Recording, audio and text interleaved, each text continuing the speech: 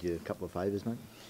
I don't think so. I mean, I think whatever happened, we need to win this game tomorrow. So, yeah, we'll always be thinking about doing that, and we're looking forward to it.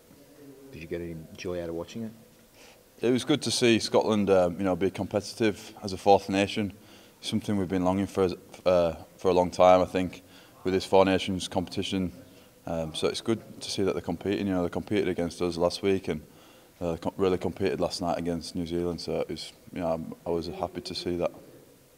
What's Wayne told you need to do to be able to beat Australia? Australia's, they're just clinical, so they're going to keep coming for 80 minutes. We've got to do the same. We've got to be good with our discipline and no errors, and just kind of build pressure on them is the main thing, and first one to crack. Will James Graham play, mate? Is that how it's looking? Yeah, James is playing. Yeah, he's trained well this week, and he's done well to get back from his knee injury. So he'll be out there. Big boost. Yeah, he is, mate. He's one of our leaders, and he wears his heart on his sleeve. So we all love playing with him. Any chance if you guys get up, Wayne Bennett might crack a smile tomorrow? I don't think there's any chance of that, to be honest. But like he says, he'll be smiling on the inside.